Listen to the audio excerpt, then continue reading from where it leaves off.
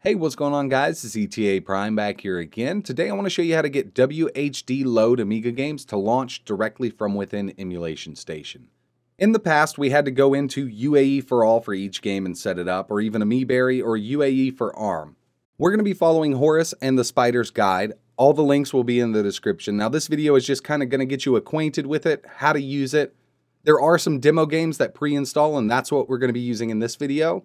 If you want to install more, follow his guide. First thing we need to do is connect to the internet. I'm using Ethernet, but you can also choose Wi-Fi if you want to. I'm using a fresh install of RetroPie 4.2. Next thing we need to do is go to RasPie config. We're going to enable SSH.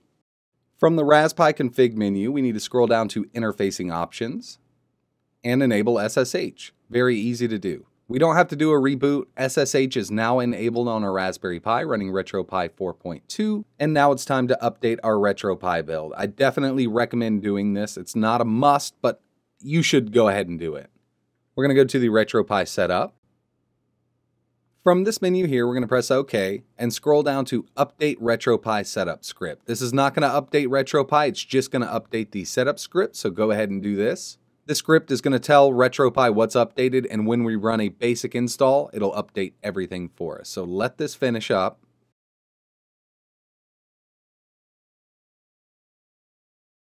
When the setup script is finished updating, press OK. It's time to run a basic install. Now, this isn't going to update every single package, but it's going to update a lot of the important stuff, like Emulation Station, MovePin64, and things like that. Go ahead and run a basic install. This could take a little while, so be patient.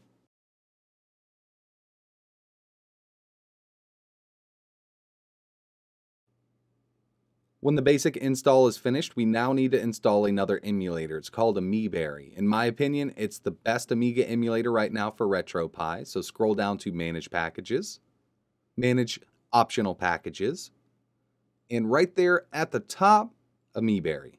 Click OK. Install from binary, and let this go. We are now done updating and installing the new Amiga emulator, Amiberry. So we need to do a reboot. Click back, back, back, scroll down to perform reboot. If you did everything correctly, you should now have an Amiga option on our main menu.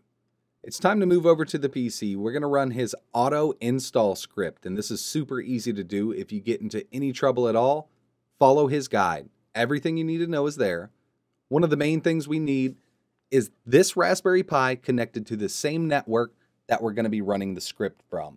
So if you're on your Belkin network, your PC also needs to be on that same network. This will also work with Mac and Linux. You'll just need to find a way to connect with SSH. Okay, so now I'm back at the PC. I'm going to be transferring all of my games from. The Raspberry Pi is still connected, and it's on the same exact network as this computer. We're going to be following Horace and the Spider's tutorial over here. This webpage is loaded with content. We have a guide, an FAQ, downloads. Everything you need to know about this is here. The one thing we're going to be focusing on is the automatic setup, the RetroPie Amiga setup script. Go ahead and click on this. But first, we need to download Putty. Links in the description for all of this. I'm just going to download the exe here. And I actually already had one. Place it on my desktop. Open it up. Run. And we need to make sure we can connect to our Raspberry Pi. In the host name, we're going to type in RetroPie. If RetroPie doesn't work, you can always use the IP address of your Raspberry Pi. Make sure SSH is chosen and click Open. From here, we're going to log in as Pi, P-I, enter, and our password is Raspberry. Enter. We are now connected to our Raspberry Pi. We can access the file system from our PC. We're going to snap this over to the left-hand side and open up Horace and the Spider's GitHub page. So this is super easy to do. We're going to install a new option in the RetroPie menu called automatic Amiga setup. We're just going to copy and paste all of this. So I'm going to go CD, Home, Pi, RetroPie, RetroPie menu. That's going to take us to this directory. Next, we're going to wget his code here, or his script.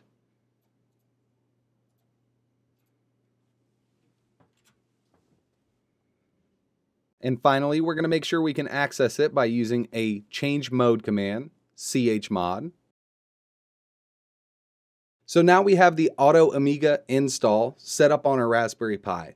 We need to move over there now, reboot one time, go to the RetroPie menu, and run the Auto Amiga install.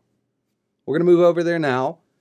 If you want to add more games, you can always come back later and do so. But for this tutorial, I just kind of wanted to show you guys how to get it set up real quick. Now, as you can see, there are tons of config files, tons of game data here. If you want to add more games, all you have to do is go into the guide or the FAQ. Very easy to do. Let's move over to the Raspberry Pi and get this set up. So we're almost done here.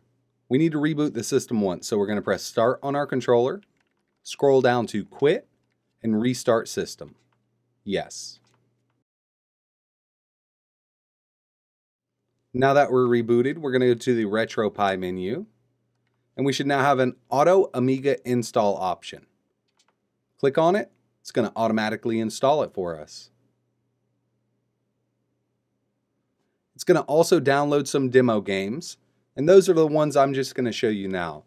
Like I said before, follow his tutorial online and you can install as many games as you want. He also has a dedicated Amiga scraper. I don't like it, but it does work.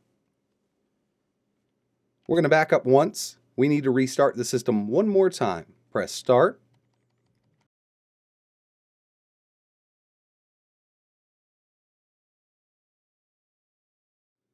So now, as you can see on my main menu, I have the Amiga logo with 6 games available. We're going to go in here and I'm just going to start Supercars 2. It's going to launch Amiiberry and the WHD bootloader.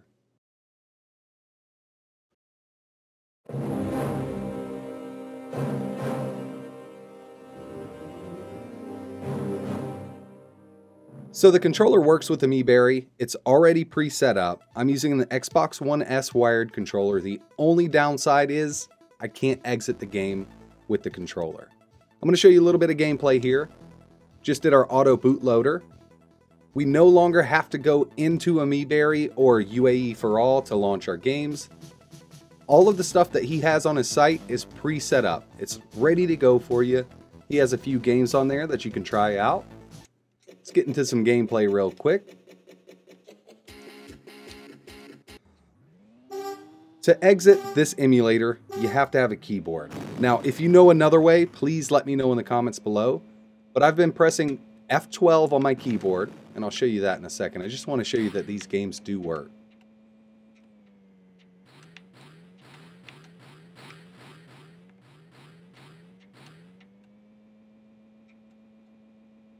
So I'm going to exit the game now by pressing F12 on my keyboard. You can use your arrow keys or a mouse to go to quit. It'll bring us back into Emulation Station.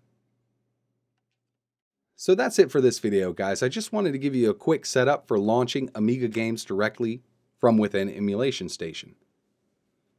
I can't really explain it any better than he can on his website.